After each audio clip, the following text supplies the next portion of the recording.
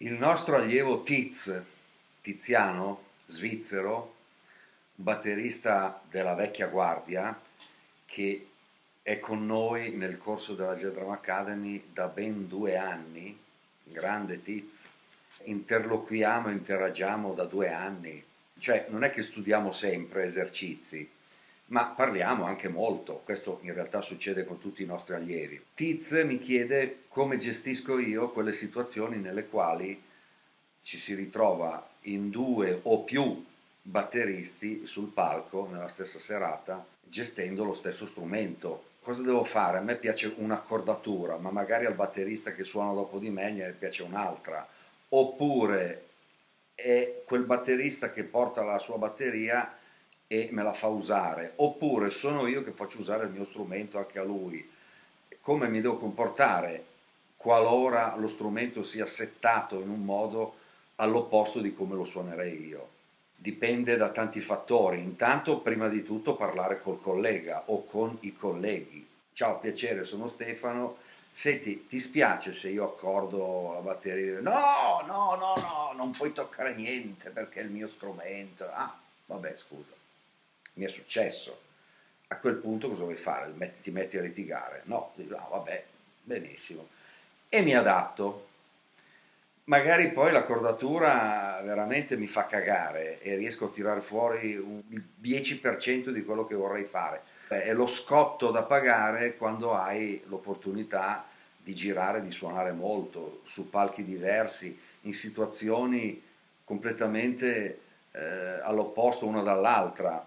Addirittura io sono mancino, quindi c'è sempre il problema che tra un set e l'altro io debba girarmi la batteria. A quel punto, nelle manifestazioni più serie, tra virgolette, nel senso che hanno la possibilità di avere un service adeguato all'evento, allora ci sono sempre due o più batterie.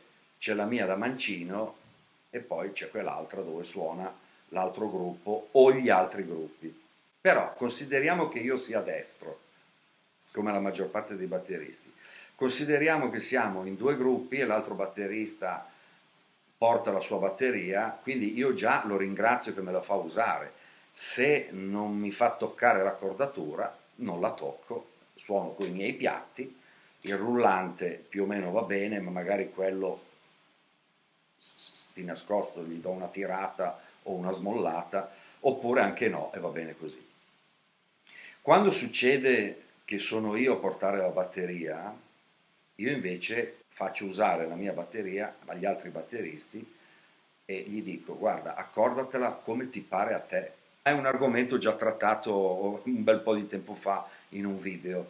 Mi fa piacere che il mio strumento venga usato da un collega, perché ascolto i suoni dall'esterno e da un punto di vista, da un punto d'ascolto completamente diverso dal consueto, cioè da dietro lo sgabello. Se invece incontri un collega che dice sì sì guarda tira, molla, fai quello che vuoi come farei io con gli altri, allora a quel punto tu allestisci lo strumento come vuoi. È chiaro che devi anche acquisire col tempo, con l'esperienza, una certa dimestichezza a essere veloce.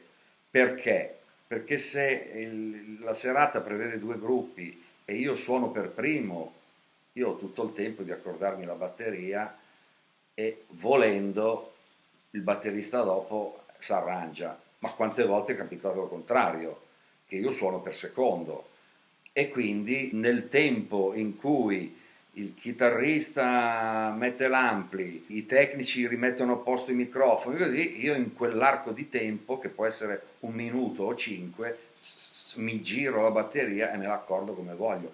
Devo essere veloce. È chiaro che non posso pretendere, no, fermi tutti, fate uscire il pubblico, che ho bisogno 20 minuti per avere i suoni perfetti. Tu non lo farebbe neanche Steve Gadd se suonasse prima o dopo di The Wack, so, ci si arrangia.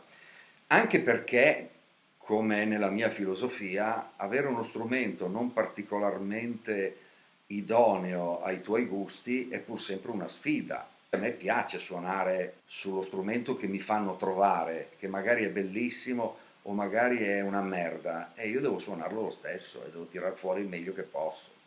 Quindi gestire questa situazione devi essere un po' diplomatico e un po' malleabile, perché poi se lo si è in due o in tre ci si stringe la mano e ognuno dice all'altro fai quello che vuoi, e vabbè.